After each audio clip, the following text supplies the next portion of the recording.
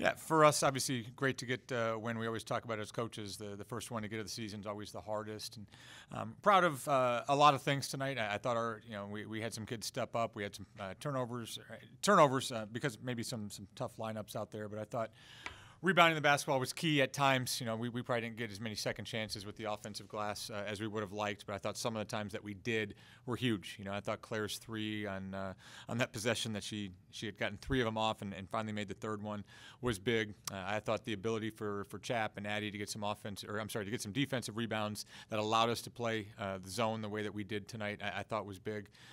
And again, I think we kind of held them at bay for the most part. So you're happy with that, and we had the lead the entire game, outscored them every quarter.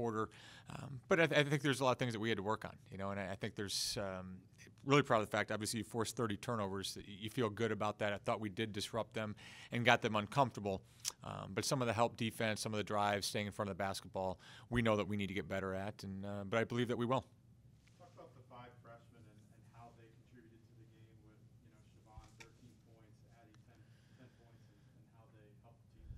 Yeah, and just aggression. I don't think any of this was the moment was too big for them. I think that's the nice thing about starting the season at a place like Virginia Tech and in a tough game, in a tough environment.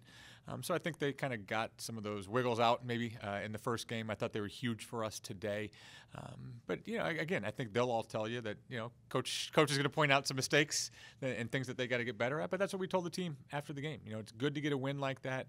Proud of a lot of things. We know we can get better, but those are all things that are relatively easy fixable right now. How important was it to come out and get a lead early and then sustain that lead for your offense and, defense?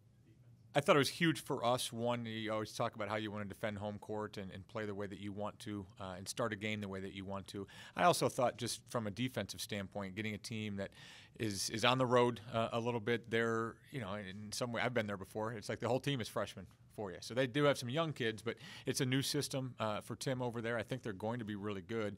It's just you catch them early in the season, and that's something that we talked about of early in the game. We talked about not putting them at the free throw line, which I thought we did way too much in the first half, especially the first quarter. But otherwise, I thought they were uncomfortable and got them out of their comfort zone quite a bit today.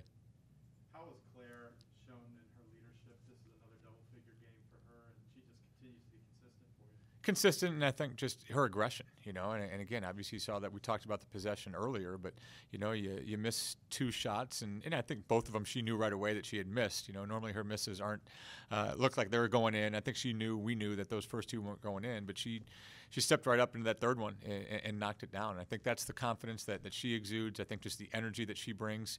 She made a couple mistakes, and she can take coach yelling at her too. And I think that's something that shows good leadership, and I think kind of models everything for the younger kids. And then finally, just kind of touch on the defense, 6 blocks, forcing those 30 turnovers, and how you just made Navy really uncomfortable tonight. And that was the goal, and I think we probably got a little bit overzealous in the first half with a lot of those 16 free throws were us putting them on the line on jump shots and mid-range stuff, and some of it was not staying in front of the basketball, but they were all shooting fouls. We had eight fouls in the first half, I think it was, and 16 free throws for them. So that was tough, and I thought the second half we were much better. Some of that was in the zone of just contesting, getting the rebound, and getting out and going.